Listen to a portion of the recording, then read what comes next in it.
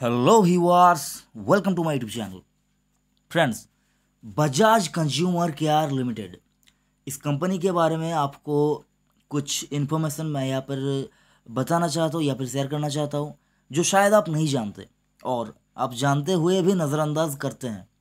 सबसे पहले, retail investor आमतौर पर जो गलतियाँ करते हैं, स्टॉक को परचेज करने से पहले मिनिमम थोड़ी बहुत चीज़ यहाँ पर देखते हैं और उसके बेसिस के ऊपर अपने लिए एक स्टॉक उठा लेते हैं। तो वो गलती आप आगे आने वाले दिनों में ना करें, इसीलिए वीडियो पूरा देखें, स्किप मत कीजिए।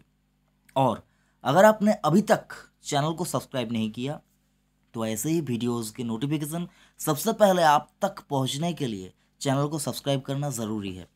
देखिए फ्रेंड्स, एक दिन के चार्ट के ऊपर अगर हम लोग बजाज कंज्यूमर केयर को देखें तो ये एक दिन के चार्ट के ऊपर हमें न्यूट्रल में दिखेगा। नेगेटिव थोड़ा सा है लेकिन हम लोग उसको न्यूट्रल ही मानकर चलते हैं। बाकी पूरा आगे देख लेना, समझ रहा मैं समझाऊंगा आपको। मार्केट कैप स्टॉक का जो है वो लगभग 1900 करोड़ का मार्केट कैप है। पी रेशियो, आमतौर पर रिटेल इन्वेस्टर पी देखकर फंस जाता है। यहाँ पर स्टॉक का जो पी है वो है 8.99। स्टॉक का पी 8.99। ओके। डिविडेंड यील्ड, सबसे मुंह में पानी आने वाला जो बात है किसी स्टॉक का, वो डिविडेंड यील्ड। ठीक है, डिविडेंड यील्ड आपने देख लिया। स्टॉक का लगभग 15%, एफडी में मिलता है 6%। म्यूचुअल फंड, अच्छे म्यूचुअल फंड आपको एक एवरेज रिटर्न 10 से 12% का दे देगी साल में। और यहाँ पर बजाज कंज्यूमर आपको डिविडेंड देता है हर साल 15% का। इस प्राइस के ऊपर ये डिविडेंड यील्ड निकल के आ रहा है। ओके, स्टॉक का परफॉर्मेंस अब देख लीजिए।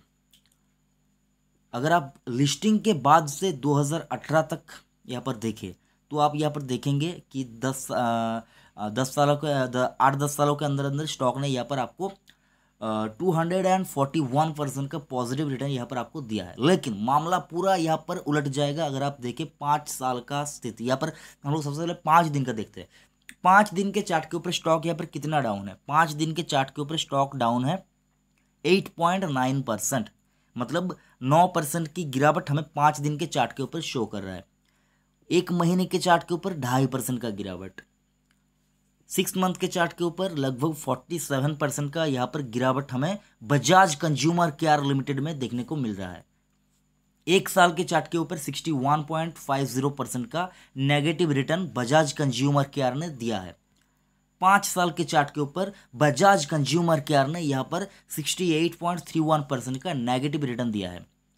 लिस्टिंग हुआ था स्टॉक का 145 के भाव पर 2010 में 20 अगस्त 2010 को ये स्टॉक 145 रुपया 30 पैसे के भाव के ऊपर एनएसई के ऊपर लिस्टिंग हुआ था। तो समझ ही सकते हैं, मतलब ज़्यादा पुरानी लिस्टिंग नहीं है, 10 साल की ही पुरानी कंपनी है। कोल इंडिया के ज़माने का ये स्टॉक की लिस्टिंग है।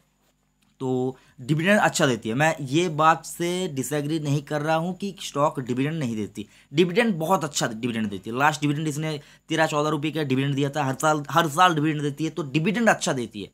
इस बात के ऊपर कोई शक नहीं है कि कंपनी डिविडेंड अच्छा नहीं देती। डिविडेंड अच्छा देती है। आप अगर डिविडेंड के लिए किसी स्टॉक में इन्वेस्ट करना चाहते हैं तो अब बजाज कंज्यूमर केयर को डिविडेंड के बेस के ऊपर, मैं क्या कह रहा हूँ, डिविडेंड के बेस के ऊपर। लेकिन एक स्मार्ट इन्वेस्टर, एक जागरूक इन्वेस्टर कभी भी डिविडेंड के लालच में स्टॉक में इन्वेस्ट नहीं करता।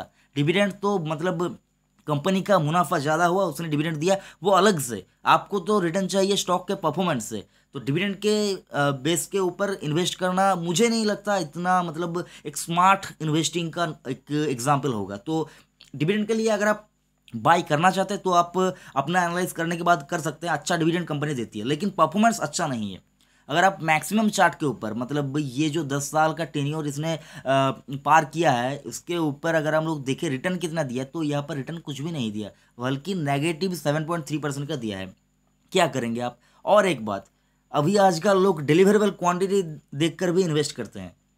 यहाँ पर जो एवरेज डिलीवरेबल क्वांटिटी यहाँ पर उठाई जाती है वो लगभग 56% का है। तो समझ ही सकते हैं कंपनी का एवरेज डिलीवरेबल क्वांटिटी जो है वो भी अच्छा है, लेकिन स्टॉक का परफॉर्मेंस अच्छा नहीं है। इनका जो प्रोडक्ट है, प्रोडक्ट बहुत अच्छा है, मैं प्रोडक्ट की कोई बुराई यहाँ पर नहीं कर रहा हूँ, लेकिन स्टॉक ने रिटर्न नहीं दिया है। यहाँ पर आपको इन्वेस्ट करने से पहले बहुत कुछ देखकर, सोचकर, समझकर यहाँ पर आपको इन्वेस्ट करना है, क्योंकि अदरवाइज मुझे नहीं लगता जो स्टॉक इतना पिट चुका है वो मतलब एक दिन से धड़ाम से यहाँ पर बाउंस बैक कर देगा, सब कुछ ठीक कर लेगा। मुश्किल है, बहुत मुश्किल है। लेकिन मतलब बजाज ग्रुप की कंपनी है तो समझ ही सकते हैं, अच्छी कंपनी है। और ये मेनली हेयर ऑयल और स्किन केयर के बिजनेस में ये कंपनी है, बजाज कंज्यूमर केयर। और जो इनका जो हेयर ऑयल है बहुत ही अच्छा हेयर ऑयल होता है। तो मतलब इनका जो प्रोडक्ट है, प्रोडक्ट के मामले में यहाँ पर अगर आप देखें, स्टॉक ने यहाँ पर रिटर्न जनरेट करके नहीं दे पाई। 52 एक हाई की बात करें तो 52 एक हाई जो है वो 7 मई 2019 को लगाया था।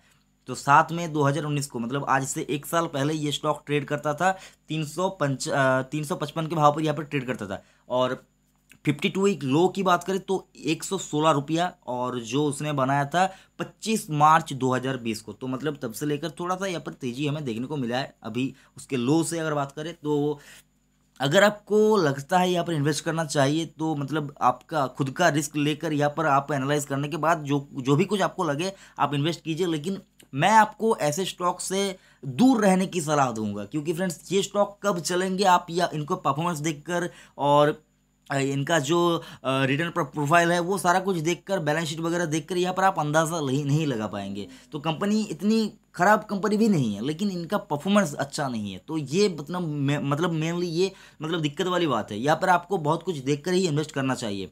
आई होप फ्रेंड्स आपको मैं समझा पाया यहाँ पर क्या करना चाहिए। और इनका रिटर्न प्रोफाइल भी, डिविडेंड अच्छा देती है, ये बस मतलब ये एक पॉजिटिव बात है, डिविडेंड बहुत अच्छा देती है। वीडियो अगर अच्छा लगे तो फ्रेंड्स एक बड़ा सा लाइक करना, बेकार लगे तो डिसलाइक कीजिए, और चैनल को सब्सक्राइब नहीं किया तो चैनल को ज़रूर सब्सक्राइब कीजिए। Thank you friends.